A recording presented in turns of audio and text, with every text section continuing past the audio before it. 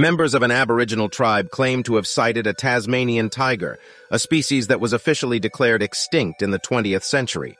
The tribe reported seeing the animal during a hunting expedition in a rugged and isolated region of the Northern Territory. The group was tracking a kangaroo when they noticed movement in the bushes. At first, they assumed it was a feral dog, which are common in the area. However, as they got closer, they realized that the animal was unlike anything they had ever seen before.